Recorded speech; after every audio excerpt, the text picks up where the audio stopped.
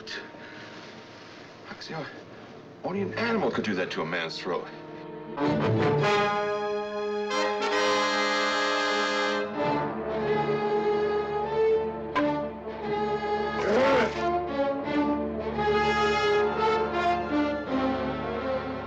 Jack, what are you trying to do? Scare us half to death?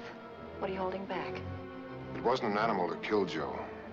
Same goes for Clovey. It was a man. So much could fail if he should remember and tell someone what he knows about us.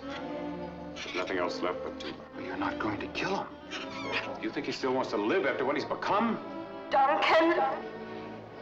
Duncan, darling, this is Helen. Helen. These men have promised not to harm you. Chris! Chris! He's asleep.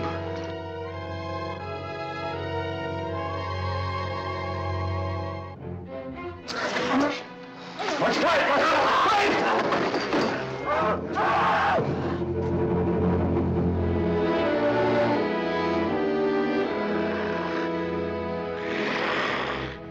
Throw some torches up there.